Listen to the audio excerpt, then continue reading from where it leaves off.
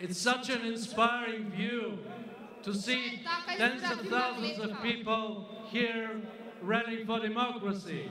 It's a pleasure to address you on behalf of all European socialists and social democrats, together with my friends and comrades from Germany, Sweden, United Kingdom and Bulgaria. I'm not here to preach or teach you. I'm here to listen to your voice. And I was listening very carefully.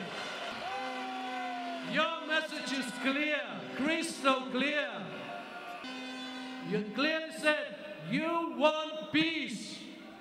Condolences to the families of people who died during the terrorist attack in Kumanovo. What a tragedy. Condolences to the families of people who died in Kumanovo. But here I see people of different ethnicities coming together. I heard very clearly that you want democracy. I heard journalists who said that the freedom of speech was suppressed for too many years. And this is not acceptable, not anymore. I heard people from the civil society, from NGOs, saying how they were proclaimed enemies because they have different views. And this is not acceptable. I heard how much money have been spent on luxurious projects instead of healthcare, jobs, and social support.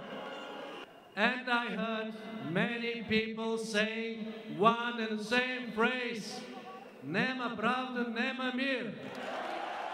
And I want you to know that your voice is heard in the European Union.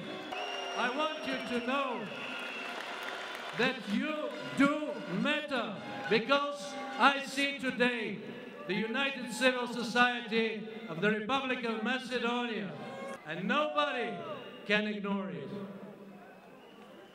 Neither the government, nor Europe, nor any other international partner.